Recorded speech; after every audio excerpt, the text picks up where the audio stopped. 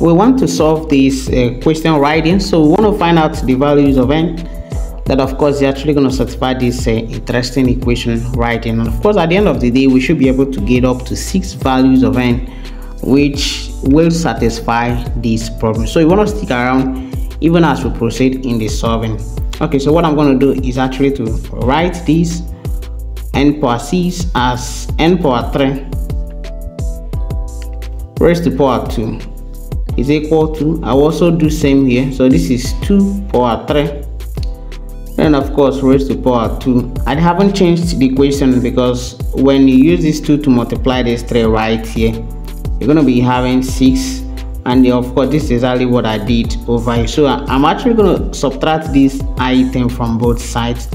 So if I do that, what I'm going to be having is n power 3 all raised to power 2 minus 2 power 3 all raised to power 2 is equal to 0. And then at this point you can see we've got some difference of 2 squares, and if you can remember the expansion, a power 2 minus b power 2, you can actually expand these as a plus b and then multiply by a minus b. So this is the expansion I'm gonna actually use to expand this stuff right here. So, and in this case our a is equal to n power 3 and then our b is equal to 2 power 3. So expanding that is actually going to change to n power 3 plus 2 power 3, okay, and then multiply by n power 3 minus 2 power 3, and of course this will be equal to 0. For this equation to hold, for the product of these two terms to be equal to 0, is either 1 n power 3 plus 2 power 3 is equal to 0, or we look at the second case, that is case 2, where this 1 becomes true, and n power 3 minus 2 power 3 is equal to 0. So this is actually going to be the case that will satisfy for the product. Is either this is equal to 0 or this term is equal to 0. That's actually when the product is actually going to be equal to 0. Okay, so we're going to be solving these two cases. So let us solve this case 1 right here. So to solve this, you need to remember this expansion, a power 3 plus b power 3. You can actually expand this as a plus b, and then of course multiply by a squared minus ab plus b squared. Okay, so and of course in this case you can see that our a is equal to n and then our b is equal to 2. So if I use this to simplify this, what I'm going to be having is n plus 2 and then multiply by n squared minus 2n and then plus 2 squared, which is equal to 4. Okay, so this will be equal to 0. So applying the 0 product rule again, we can see that n plus 2 has to be equal to 0, or this term n squared minus 2n plus 4 has to be equal to 0. So if this becomes the case, we can see clearly here that n will be equal to -2. So this will be the first value of n that will satisfy the problem we are solving.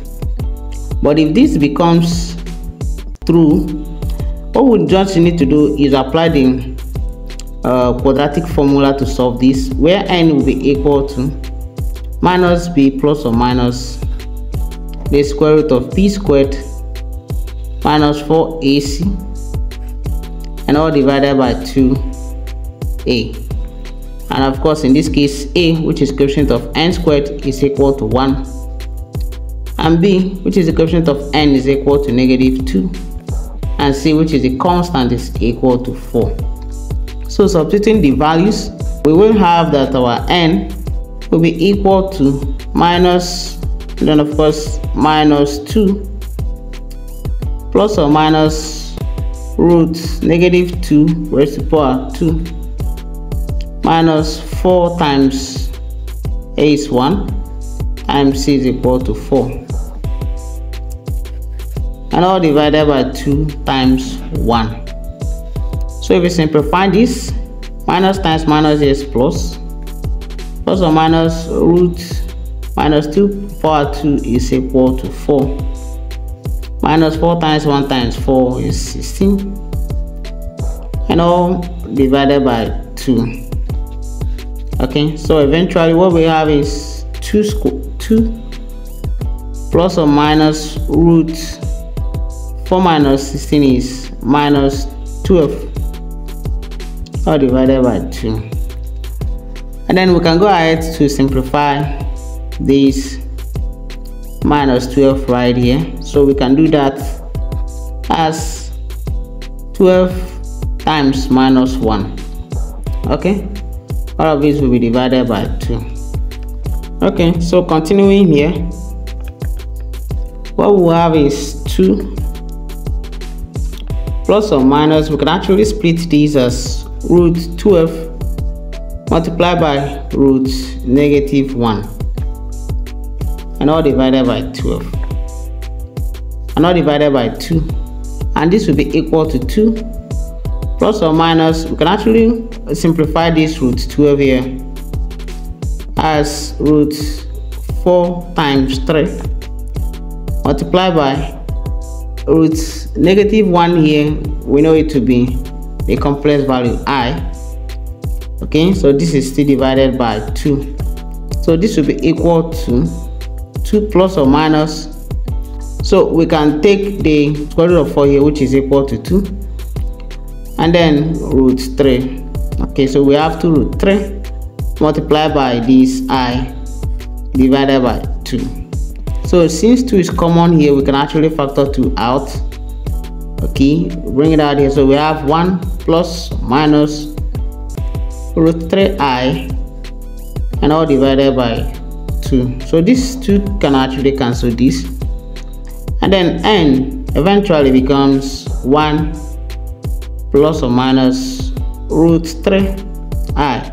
So here you can see that we've got another 2 values for x, and then of course when we add it to the first one, we've got 3 values of n.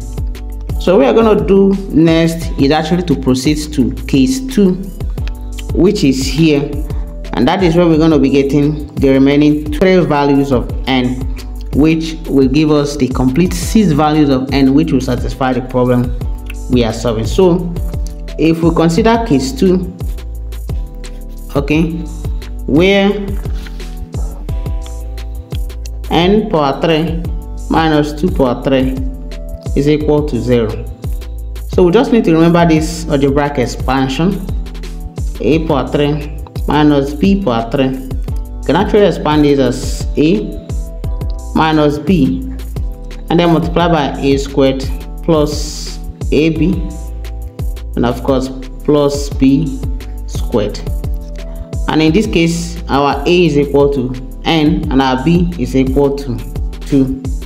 So if we apply this rule, this stuff is actually going to change to n minus 2 multiplied by n squared plus 2n, then of course plus 2 squared, which is equal to 4.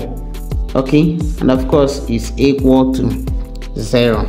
So just like we did earlier on, we have 2 cases right here. So it is either n minus 2 is equal to 0, or n squared plus 2n plus 4 is equal to 0. So if n minus 2 is equal to 0, n is actually going to be equal to 2, and this will form the 4th value of n, which will satisfy the problem we are solving. Okay, so if we consider this case right here, what we just need to do is apply the quadratic formula to also find out the values of n. So where n will be equal to minus b plus or minus root b squared minus 4ac, and all divided by 2 times a. Okay, and of course in this case our a, which is the coefficient of n squared, is equal to 1, b, which is the coefficient of n, is equal to 2, and c, which is the constant, is equal to 4. So if we substitute all of these values in n here, our n will be equal to minus 2 plus or minus root 2 power 2 minus 4 times 1, and of course times 4, and all divided by 2 times 1. And of course when we evaluate it right here, so this is actually going to be 4 minus 4 times 4 times 1, which is equal to 16, and then 2 times 1 here is equal to 2. Okay, so what we're going to be having is that n, so let me just put it right there before. So n will be equal to minus 2 plus or minus root 4, and then minus 4 times 4. So let me just write it as 16, all divided by 2. Okay, so continuing from here, n will be equal to negative 2 plus or minus the square root of 4 minus 16 here is minus 12, and all divided by 2.